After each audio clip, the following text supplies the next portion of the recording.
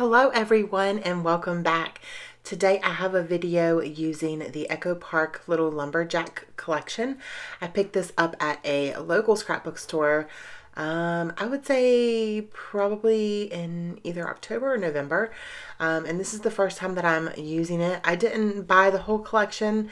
I bought a couple sheets of the 12 by 12 papers, the 6 by 6 paper pad, and one pack of the ephemera, and then I'm going to pull in some things from my stash. During this video, I will let you guys know that I had some friends over scrapbooking this day, and so we get a little chatty, and I'm also not in my normal space with my normal lights, so the lighting may be a little off, but I still hope that you guys enjoy this video. So I'm trying to get the papers at the right size right now. I'm doing a 3-layer mat, which came from a sketch that I created for my second book of sketches, which I hope will be released in February now. I've been sick for a month and I'm just now, like, I was feeling better. I was feeling a little better for a week and then I went downhill again and started getting sick again. And it's just been it's been an uphill battle with my health over the past a little over a month. So I'm trying my best to get back to a normal schedule, a normal routine. And I am excited to share this layout with y'all today. And yeah, so I'm going to get back to working on my class that goes along with the book of sketches that I created. And hopefully it'll be ready by the end of February. I wanted it to be ready by the end of January, but because I was sick the whole month of December and almost now half of the month of January, it's not going to happen. So yeah, here's the photo that I'm documenting today. And it is a photo of myself, my husband, and my daughter. We went and took a little trip in the mountains. And this was one of the photos of all three of us together in front of one of the overlooks in the Blue Ridge Parkway. So if you guys have ever been in the Blue Ridge Parkway, we do it. We didn't go this year, but this photo I think was taken last year in the fall. And it's just something that we really enjoy doing. I love the mountains. And yeah, so unfortunately, the first year that we did it, we went and all of the leaves were completely dead, gone. So we went too late. So then the next year, which was this one, we went too early and everything was still perfectly green. And there was there was a couple red leaves here and there and a couple orange and yellow, but it wasn't what I want to see. So hopefully maybe we can go this year in 2020 and it'll be our year and we will see the beautiful foliage. Is that what it's called? The leaves, the beautiful leaves in the North Carolina mountains. So I am using my 6 by 6 paper pad to mat these photos. If you have not seen my video of the craft things that I would not miss if I had not purchased them or bought them, I will link it up above so you guys can check that video out. Leave me a comment on that video and let me know what is an item that you have purchased that you just don't use that often. 6 by 6 paper pads are one of mine, and I am really going to try my best to use them this year because I have a lot of them. So I've got the photo matted and I've used several sheets of the paper from the 6 by 6 paper pad, and I am going to use one of these cut aparts. The one that I decided to use says, "The bravest thing you can be is yourself." And I just thought that that was a really cute little quote, and I like that it has the buffalo plaid around it. And I am now looking through the tags and frames. Unfortunately, my local scrapbook store only had the tags and frames. If I could have, I would have bought the regular ephemera. The tags and frames are not something that I normally try to purchase.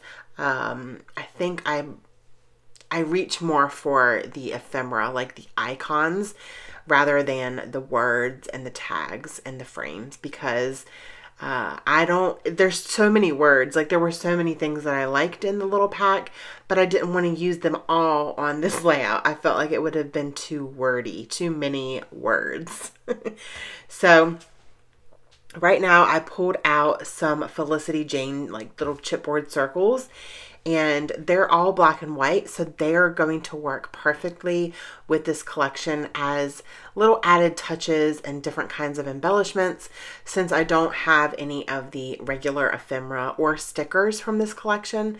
So I decided to pull a couple of those in my 3 clusters, and you guys will see here in a minute that I'm also going to pull in some enamel dots. I'm looking through my enamel dots and I find these Disney enamel dots that I've had for quite some time, and I really, really love the red and the black ones. They have glitter in them, and I feel like they go perfectly with this collection, and it was really nice to use up something that I have not used yet that's been sitting in my stash.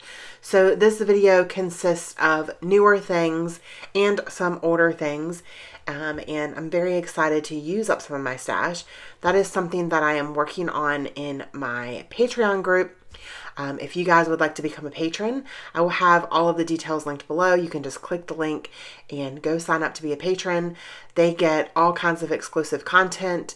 Plus, they will get access to my class early before anybody else, access to my book of sketches early before anybody else. They get first access to all of my retreats, and they get a lot of extra videos, sketches each month, mood boards that I create, stash bash video each month, a vlog kind of following me around and just kind of a more look into my life kind of thing. And so if you guys think that that sounds interesting, you can go over there and sign up. I would love to have you be part of the community. We also do seasonal swaps, which has been a lot of fun, as well as a traveling traveler's notebook, which is making its way around the country.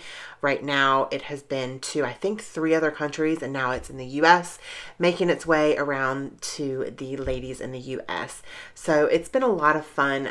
I've had Patreon for about, I would say, 15 or 16 months I've been doing it, and it's been a lot of fun. The community has grown, and I just love all of those ladies over there. They're just so awesome, very kind, and just really super sweet.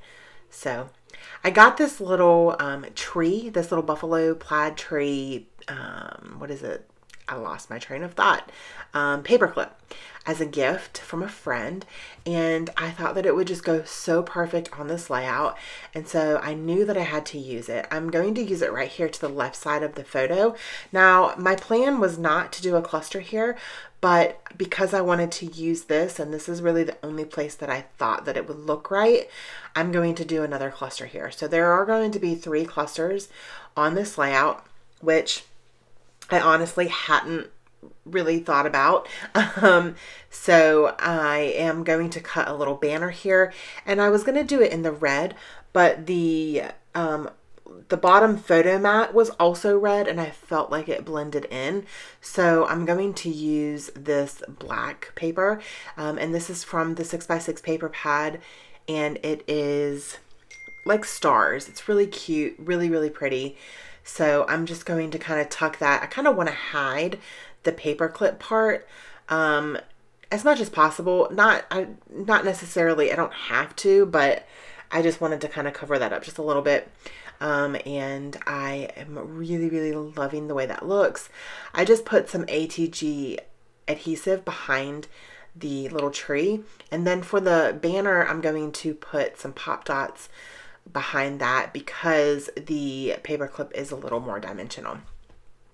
So I am going to bring in another one of those little Felicity Jane chipboard pieces, and the one that I'm going to use here says The Story, and I'm going to put that on a pop dot as well, just to give it a little more dimension. There is already a lot of dimension right here in this little cluster, but I really, really like the way that it looks. I'm trying it out in several different places, and I end up using it right here at the bottom, and I really like the way that that looks. And then I'm going to add a little cluster of 3 enamel dots to each of my little clusters. And then I decided, oh, I need another one right here to make my triangle. So I'm going to use a couple more, and I'm going to layer those little circles on top of each other. And then I'm going to do a cluster of the enamel dots around that to make my third and final little cluster. How many times can I say cluster in one video? So the last thing that I'm going to do is I'm going to add some black splatters, and that just is my finishing touch. I love the way that that looks. I'm super happy with this layout. If you guys enjoyed this video, please give me a thumbs up, and don't forget to hit that subscribe button along with the bell so you are notified every single time I upload a video. Thank you guys so much for watching, and don't forget to spread love and be kind. I hope that you all have an amazing day. Bye.